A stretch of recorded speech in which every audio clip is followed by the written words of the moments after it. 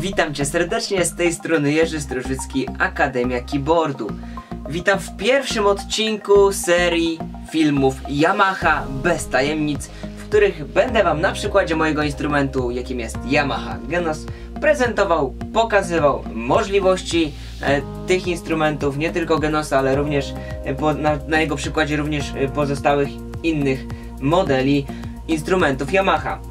Słuchajcie, ten odcinek jest inspirowany zapytaniem, czy też szkoleniem, jakie miałem od kolegi Sebastiana. Na jego przykładzie już bazując, kolega Sebastian gra w tak zwanym żywym składzie, jest ich tam, nie wiem, 4-5, nie zagłębiałem się dokładnie i pojawił się problem pewnego typu z graniem takich nowoczesnych brzmień, nowoczesnej muzyki itd.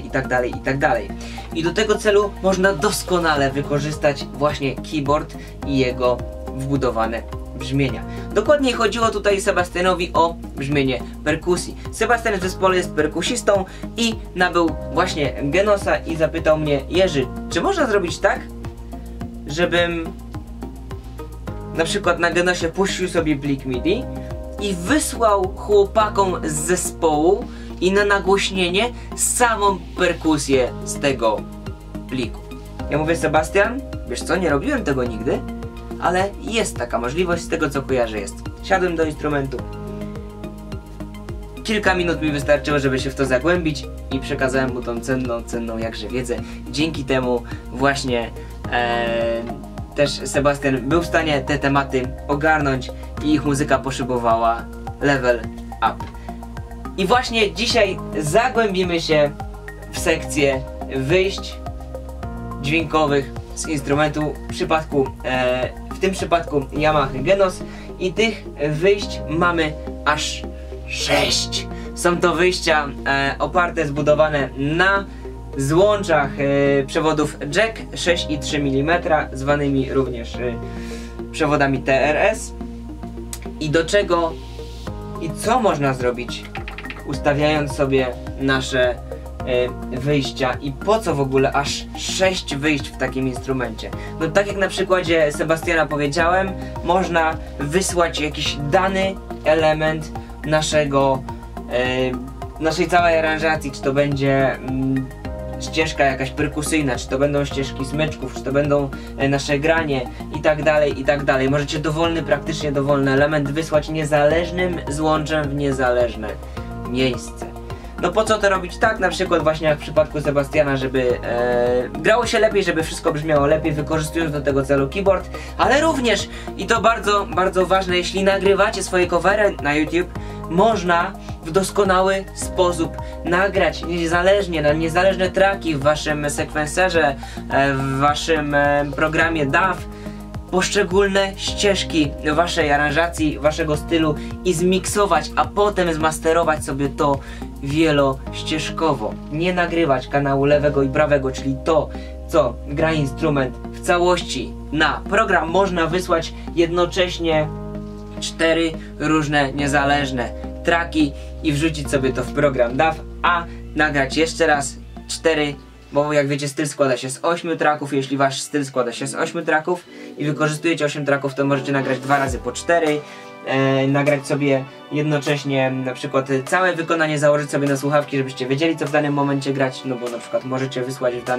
w danej chwili ścieżkę bez perkusji i można się trochę pogubić. Więc to jest bardzo, bardzo przydatna funkcja w przypadku, gdy chcecie nagrywać wielościeżkowo swoje covery i wznieść je na muzyczne wyżyny. Bardzo ważna funkcja również to taka, że można w tym instrumencie wysłać sobie dowolne, nie tylko dowolną ścieżkę naszego stylu, ale można dowolny instrument perkusyjny. O, grupę instrumentów perkusyjnych typu snare, hi-haty, tomy, stopę i tak dalej. Można dowolnie pojedyncze brzmienie z naszego zestawu perkusyjnego wysłać. I instrument jest na tyle inteligentny, że robi to w taki sposób, że widzi, że to jest plik MIDI, wysyła z pliku MIDI. Widzi, że grasz ze stylu, wysyła ze stylu. Ale koniec mojego gadania, trochę teoretyzowania. Spójrzmy w wyświetlacz Genosa. Ok, widzicie panel przedni instrumentu i teraz w jaki sposób wejść w ustawienia konfiguracji wyjść liniowych? Ano w bardzo prosty. Na panelu głównym klikamy przyciskiem menu, następnie w kategorii menu 1 mamy ikonkę jacka i piękny napis line out. I właśnie wchodzimy tutaj i co widzimy? Widzimy tutaj okno konfiguracji naszych wyjść liniowych. Domyślnym oknem jest okno panel, gdzie mamy do dyspozycji 5 różnych stron ustawień, które możemy wysłać na zewnętrzne dodatkowe wyjścia liniowe. A co możemy wysłać? Możemy wysłać barwy prawej ręki, barwę lewej ręki, sam mikrofon. Możemy wysłać audiolink multipady, możemy wysłać 4 multipady niezależnie, spójrzcie, każdy z multipadów możemy wysłać na inną ścieżkę, na inny track, na inne wyjście liniowe. Mamy do dyspozycji tutaj również do wyboru style audio, czyli ścieżkę audio w stylach. Możemy wysłać samą perkusję, samą ścieżkę basową, ścieżki dodatkowe w naszym stylu.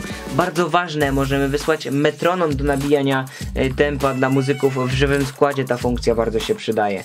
Możemy wysłać 16 tracków naszych plików MIDI. No a w jaki sposób skonfigurować wysyłkę? Tak jak przed chwileczką już zobaczyliście, wystarczy, że przeklikam sobie tutaj i postawię, można powiedzieć, zielonego ptaszka w innym miejscu odpowiadającym danemu wyjściu liniowemu. Jak widzicie, mamy tutaj main, czyli nasze główne wyjście liniowe z instrumentu. Mamy tutaj sub 1, sub 2, sub 3 i sub 4. To aż 4 dodatkowe wyjścia liniowe. Tutaj są to wyjścia oczywiście w mono, natomiast w bardzo prosty sposób możemy przestawić to wyjście na stereo i stworzyć je kopią naszego wyjścia liniowego domyślnego.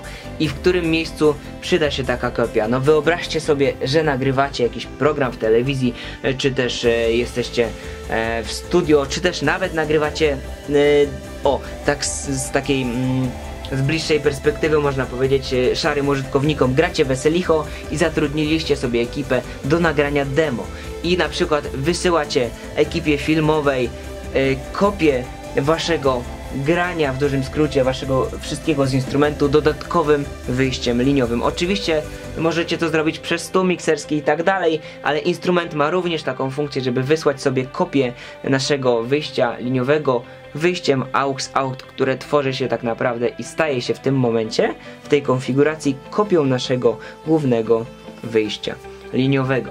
I tutaj następna funkcja, zakładka Drum and Percussion, to jest to, o czym mówiłem. Możecie wysłać dowolną ścieżkę waszego zestawu perkusyjnego na dowolną, spójrzcie, na dowolną ścieżkę dodatkową, czy też na główne nagłośnienie i tak dalej, i tak dalej. Tutaj bardzo fajna funkcja instrumentu jest taka, że instrument sam wykrywa, czy ty aktualnie puszczasz mida, czy ty aktualnie grasz ze stylu. Działa to doskonale, zostało to przeze mnie sprawdzone. Możecie sobie wysłać tutaj już osobno, czy też chcecie wysłać same brzmienia stopy, werbla, hi-hatów, tomów i tak dalej.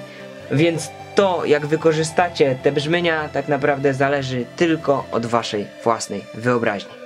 Mam nadzieję, że ta merytoryczna wiedza, jaką wam przekazałem w tym wideo, pomoże wam w wielu różnych sytuacjach i wzniesie waszą muzę po prostu na wyżyny. Wiem, że wielu z was pytało, jakie są możliwości ustawień i mam nadzieję, że tym filmem odpowiedziałem na wszystkie wasze pytania. A jeśli macie jakieś dodatkowe, skierujcie je w komentarzu pod tym filmem. No i koniecznie podzielcie się informacją, do czego i czy wykorzystujecie dodatkowe wyjścia liniowe w waszych instrumentach. I nieważne w tym momencie, czy to Yamaha, czy Korg. Czekam na wasze komentarze i do zobaczenia.